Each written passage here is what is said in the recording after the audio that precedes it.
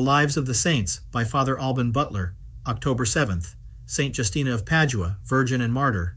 She suffered at Padua in the persecution of Diocletian about the year 304, or, according to some, in that of Nero. Fortunatus ranks her among the most illustrious holy virgins, whose sanctity and triumph have adorned and edified the Church, saying that her name makes Padua illustrious as Euphemia Chalcedon, and Eulalia the city emerita. And in his poem on the life of St. Martin, he bids those who visit Padua there to kiss the sacred sepulchre of the Blessed Justina, on the walls of which they will see the actions of St. Martin represented in figures or paintings. A church was built at Padua in her honor about the middle of the 5th age by Opilio, prefect of the Praetorium, who was consul in 453. Her precious remains, concealed in the eruptions of Attila, who destroyed Aquileia and Padua in the middle of the 5th century, were found in 1177 and are kept with great veneration in the famous church which bears her name. It was most elegantly and sumptuously rebuilt in 1501, and, with the adjoining Benedictine monastery, to which it belongs, is one of the most finished models of building of that nature in the world.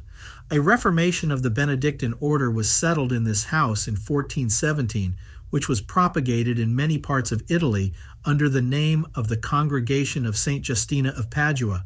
The great monastery of Mount Cassino, head of the whole order of St. Benedict, having acceded to this reformed congregation, it was made the chief house thereof by Pope Julius II, and the jurisdiction of president or general was transferred by him from St. Justina's to the abbot of Mount Cassino, from which time this is called the Congregation of Mount Cassino, and is divided into 7 provinces. The great monastery of St. Justina may be said to be the second in rank. St. Justina is, after St. Mark, the second patroness of the Commonwealth of Venice, and her image is stamped on the coin. Near the tomb of St. Justina in the cemetery were found the relics of several other martyrs who are said in her acts, and those of St. Prosdecimus, first bishop of Padua, and other such monuments, to have suffered with her. The relics of St. Justina were placed in a shrine or chest under the high altar of the new church in 1502. When the new choir was built, these were translated with the utmost solemnity into a sumptuous vault under the new high altar in 1627.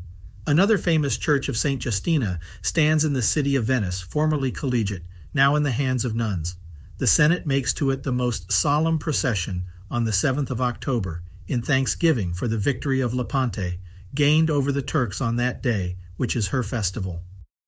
The Senate makes to it the most solemn procession on the 7th of October in thanksgiving for the victory of Lepanto, gained over the Turks on that day, which is her festival.